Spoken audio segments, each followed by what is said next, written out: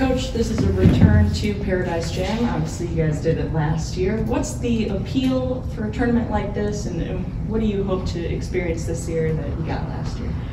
Well, we look forward to going. One, sunshine. But before we get there, we have a pretty tough game at Florida Gulf Coast. But, you know, competition. You know, it will show you what you're made of.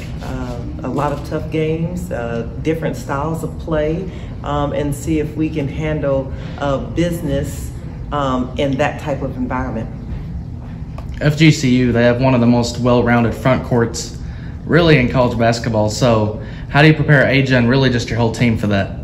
You know, prepare the whole team. That's what we need. And really our focus has been on the defensive side of the ball. I was not happy of how we performed against Austin Peay. So really went back to work on one-on-one defense, do your job, make someone score over you and not make our defense rotate every time, and then finish with the rebound. But I think overall was not happy with just our heart and hustle. And so we plan to sell out at Florida Gulf Coast.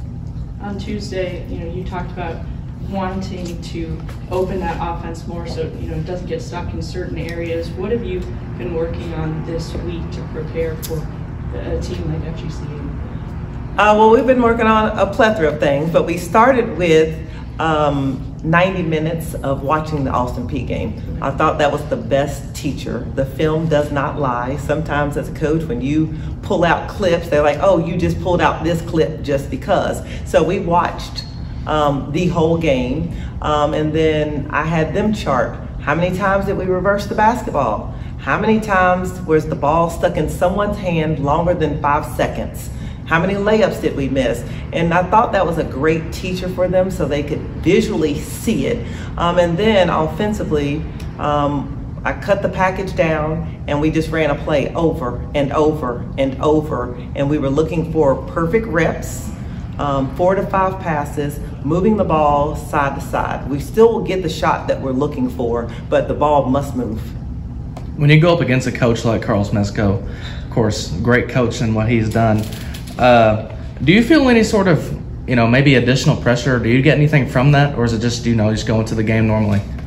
We just go into the game normally. We respect every coach, we respect every opponent, and our approach is the same. You know, my focus is on our team, what we need to do to prepare to win.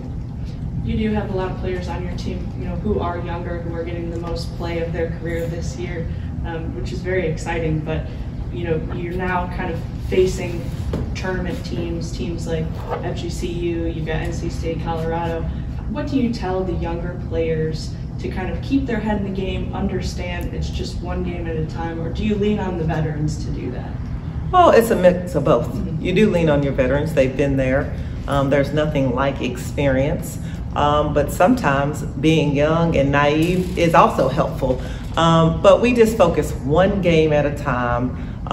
We've really been talking about starring in your role. So you don't have to do anything outside of your role. If everyone stars in their role and does what they need to do and play to their strength, we are a better basketball team. So I think that keeps them focused on the 2 to 3 things that they need to do to make this team better. You talked about focusing on defense against their front court, FGCU's front court, but they also shoot a lot of threes. They're top 15 in the country in threes per game. So how do you prepare for that too defensively? Well, today we told our practice team they're going to go and shoot threes or layups, but you know, we can't run to the paint. We have to flood the 3-point line, be ready there on the catch, and you know, make them shoot tough jumpers. Even if they shoot the 3, are they contested? Even if they shoot a layup, are they contested? But on the flip side, everybody's asking about, you know, us guarding their 3. Well, they have to guard us as well. And one thing we do well is get out in transition. We have some size on the perimeter where, you know, we can take advantage of that as well. We have Aja Petty who's scoring the ball inside well, so pounding the ball inside. So they're going to have to make adjustments to us as well. You've got 4 games this upcoming week and then 3 in 3 days. What are the difficulties involved with that, and if any, are there positives to that? You're taking me too fast. Yes, I do have 4 games. Yes, you're taking me way too fast. 1 game at a time. The next game on our schedule is the most important game. That's the only thing we're focusing on, and each game we will prepare for that specific game. And a lot of it's mindset and mentality, and that was my message to them today. That's actually on my practice plan. Mindset. What is your focus? It will either help you be successful or you will fail. But you have to have the right mindset. And in order to be the best, you do have to play against the best, and you have to learn as you go, and we're about to do that.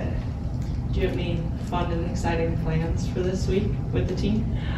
Well, I don't know any yet, but Amy Tilley is in charge of that.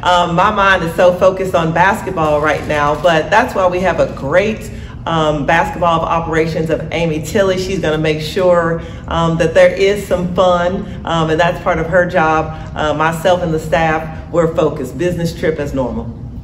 A lot of the players on this year's roster have talked about how it's a special kind of closeness. They feel, the returners feel a different level of chemistry from what they felt last season. What's your take on that? Do you think that this team really does seem to be pretty close?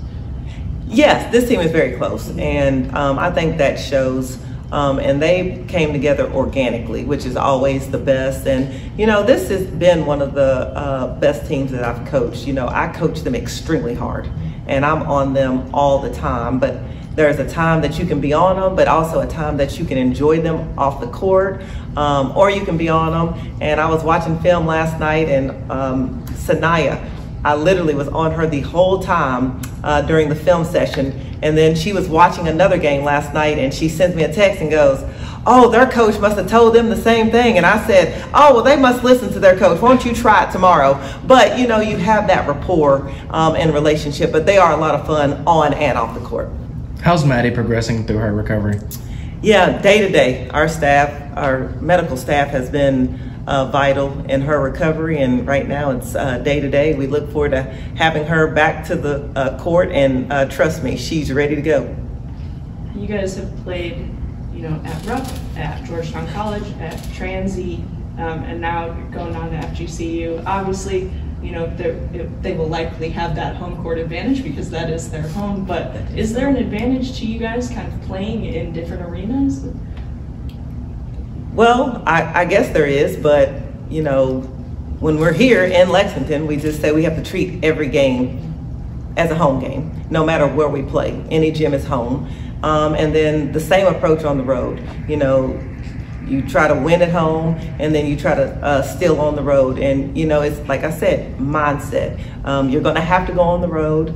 It's going to be a dogfight. And we just have to have the right mentality, no matter who we play or where we play. Of course, Ramaya White signed with you guys recently. Just kind of speak to her and what she brings to the table. Yeah, so excited about Ramaya. You know, she really committed to getting in shape. Everybody in the country started recruiting her. And she was always a Kentucky girl that loved the University of Kentucky. And we went hard at her. We thought she was a big body post. She has great hands. You're not moving her anywhere out of the paint, but her ability to finish around the rim. So very excited.